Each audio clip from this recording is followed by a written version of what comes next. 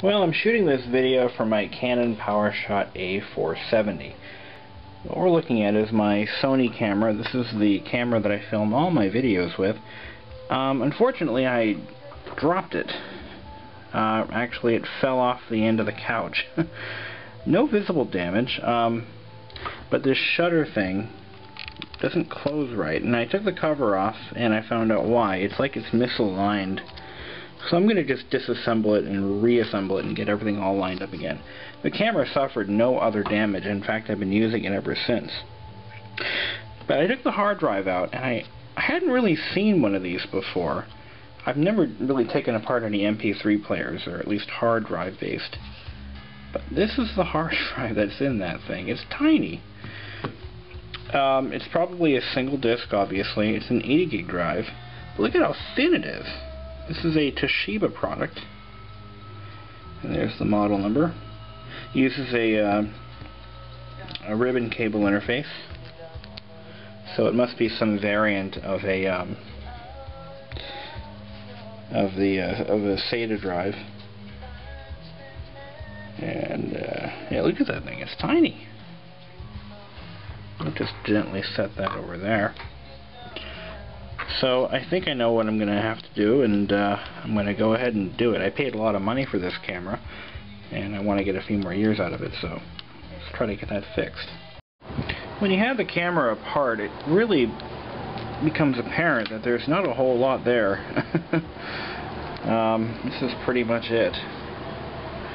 I mean, the biggest component in this entire camera is basically the lens assembly with the CMOS sensor on the back, or whatever the hell they're using.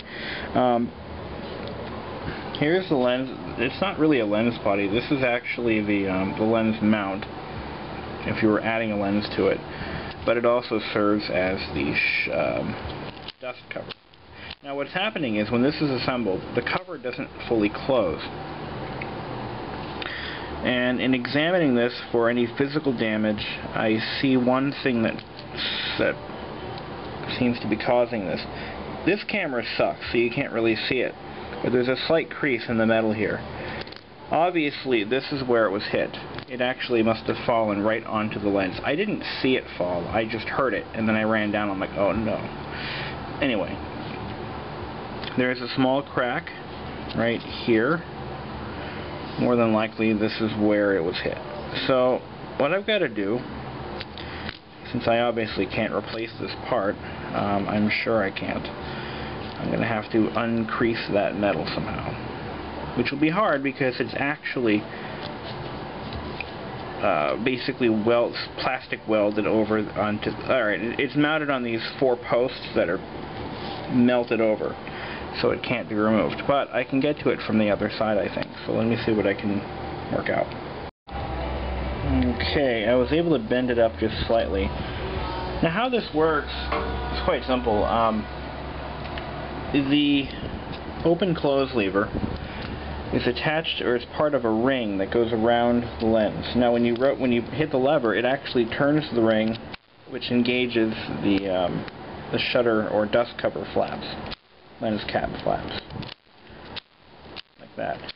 So this ring is rotating behind this metal cover, and when the metal cover is damaged, it actually rubs against the plastic ring. And that's what the problem was. What happened was, when the camera fell, the actual lens body itself had been rammed, bam, into this metal cover, which caused the crease. Luckily, there was no real body damage done to the camera. I see a slightly bent tab here, which I'm going to straighten out. And other than that, she pretty much escaped unscathed.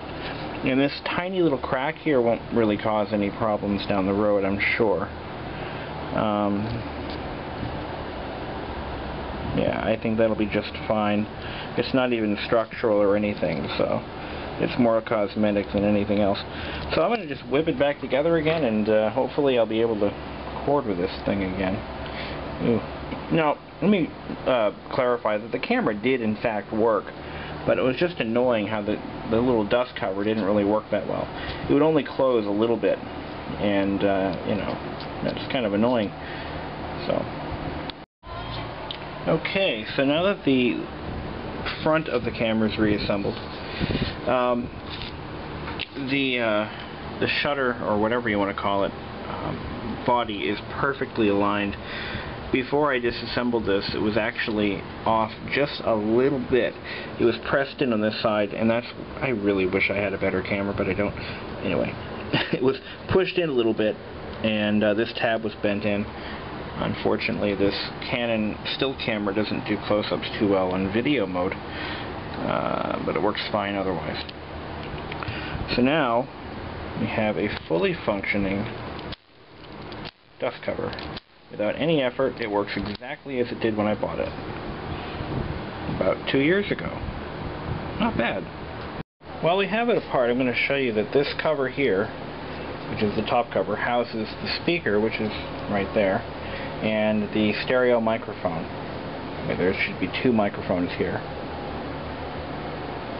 And being that there's actually 4 leads going in there, it tells me that yes, there are in fact 2 microphones there. So that's where they put them. There's a lot of metal in this camera. I'm a little surprised. I figured it would be just a ball of plastic. But this actually has a nice, appears to be aluminum. I haven't really checked it. Yeah, I think it may be aluminum frame, which basically holds everything in line.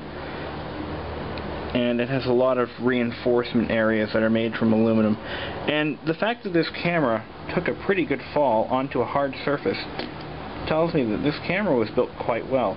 Here are the hard drive bumpers. They're made from a very soft, pliable rubber. And that's what the hard drive is encased in. It's actually not that bad. I mean, I just figured it would be built like a piece of junk, and it's not. You know, I mean, it really. I'll show you the fall it took, and I'm very impressed. I'm very impressed. For a $350 camera, it didn't do too badly. Okay, the camera's now reassembled. Now we should make a test video. Everything looks good. That works. Nothing bulging or popping out. Everything is exactly as it should be.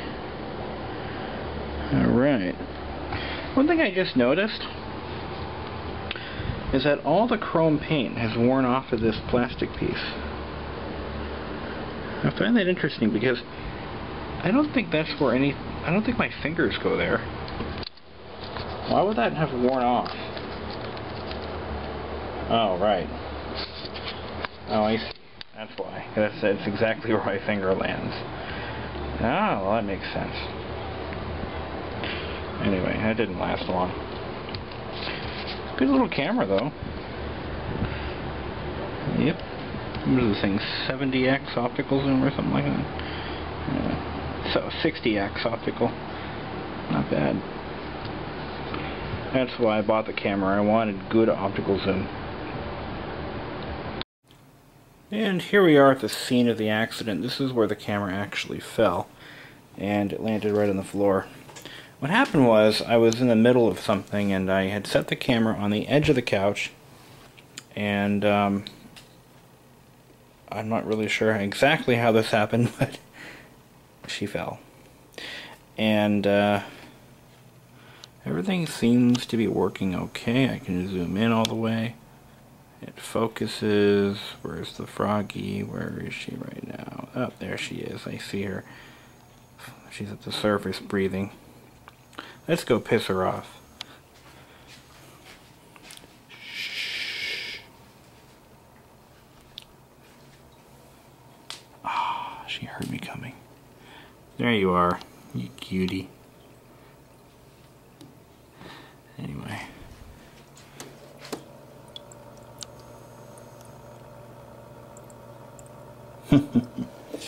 So anyway, that's what happened. The camera fell. End of story. Everything is working okay. This dust cover is now working properly for once. Everything seems to be a-okay. And this whole thing took me less than 20 minutes to fix, so I figure I did pretty well there. hamburger bank.